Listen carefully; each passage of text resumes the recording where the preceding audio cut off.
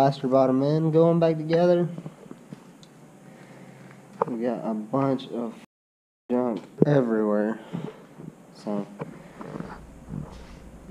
I guess I'm gonna move my dirty ass dirt bike over here somewhere and start messing with it over here.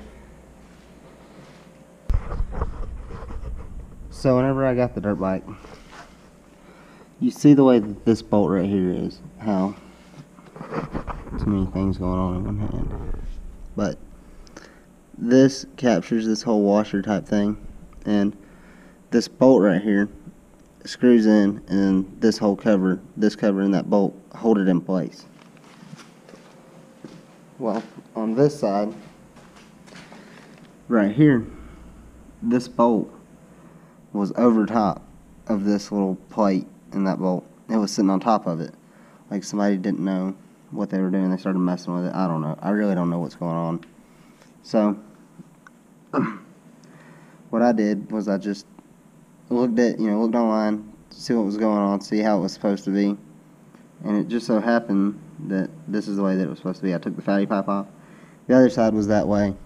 I just matched it. And all that really does is, if you look up inside here, I don't know, it's going to be hard to see, but there's a flap up there.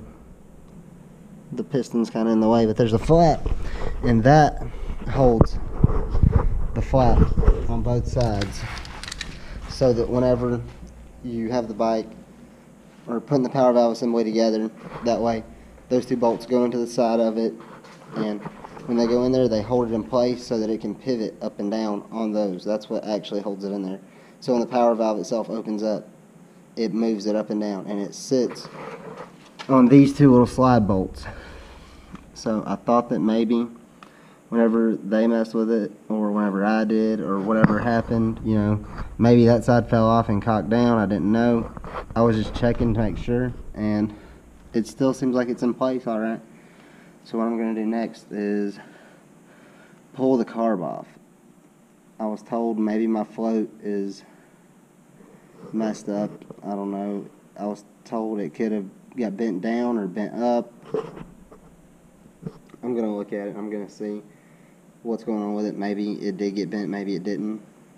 I really don't know what I'm messing with. I don't know what I'm trying to fix. It's like the bike has no power at low RPM, and I know it's a two-stroke, like you really don't get power until you hit the power band, but at the same time, I should be able to, you know, when I pop the clutch, I should be able to get the front tire to come up or something, or the back tire to spin, but it's just like there's no power in the low end. It's only until I get third gear in the power band do I ever actually feel any power out of the bike.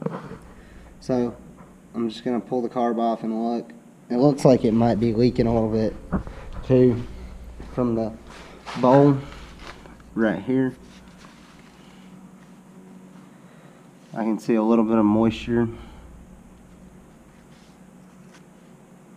It smells like gas, so I'm gonna pull it apart, see what I can do, see how the gasket looks and stuff like that. I might buy a carb rebuild kit, but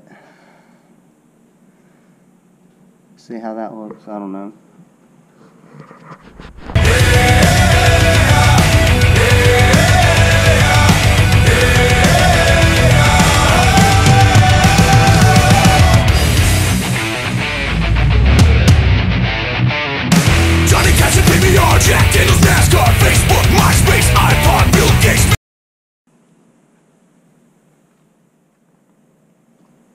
So I just took the carb apart. I'm putting it back together right now, but